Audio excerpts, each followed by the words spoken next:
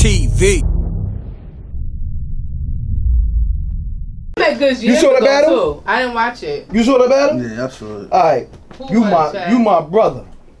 Talk to me, man, please. What's your assessment? Talk to me. I gotta go with Goodz, man. Yeah.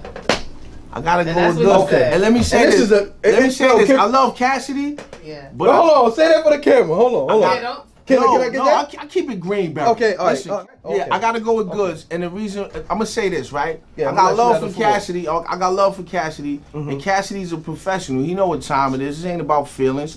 You know what I'm saying? When you step in the arena, you know what it's about.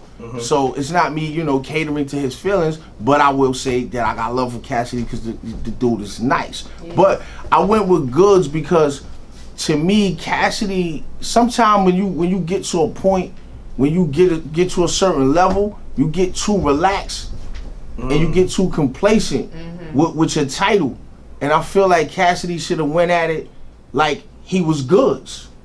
You know what I'm saying? Instead of going at it like he was Cassidy, like he was holding the belt in a sense, if that makes sense. Like he was supposed to go at it hungrily, like famished. Like he was trying to get the belt, not yeah, like he was the champ. Not like he's holding the belt. Because then sometimes you get a little complacent, you get a little lax in certain areas, you get a little cocky, and in this game, that's very, very dangerous. Very.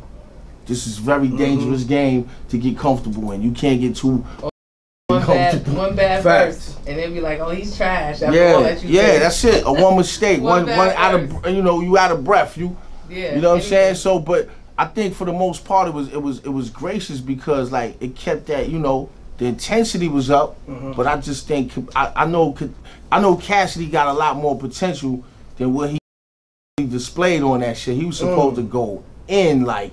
He underestimated Goodz. Never underestimate your opponent. You know what I'm saying? It's real in the field. So if you had to call it, is it Goodz 3-0 or Goodz 2-1? Did Cassidy get at least one round in? What you thought about his first round? Overall, I wouldn't say it was 3-0. I would say it was 2-0. I would say it was 2-1. 2-1. Excuse me, 2-1. Parcel. I would say it was 2-1. I wouldn't say it was 3-0. He didn't spank him each round. You know what I'm saying? But he kept a certain level of intensity up where Cassidy got kind of, like I said, complacent. That's all that it was. And sometimes it ain't what you say, it's how you say it. That's a fact. And I think if Cassidy would kept that Genghis Khan hungrily shit on him, he would have kept the pressure up. He let the pressure on his end simmer down. That's what I think. I mean, in Cassidy mind, he won. Well, sometimes that happens when you like I said, when you got a certain stature, you on a certain level, you could feel like, I already got this before I do it. You know what I mean? But that's not how things work. You now tuned in to the True Era Show. Hip hop, politics, and bullshit. Right about now, I got my co-host Shoe Banger, the queen of hip hop. You know what I'm saying? The liaison Darnus of rap and hip hop and media. And we got a very, very, very special guest. We have, who we got today? The one and only MRecktv. MRecktv.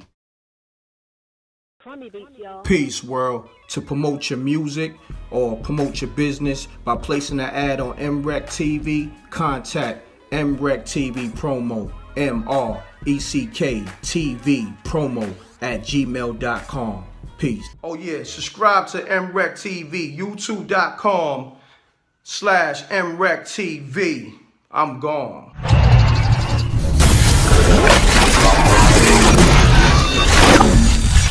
MRecktv. Let's cut a music.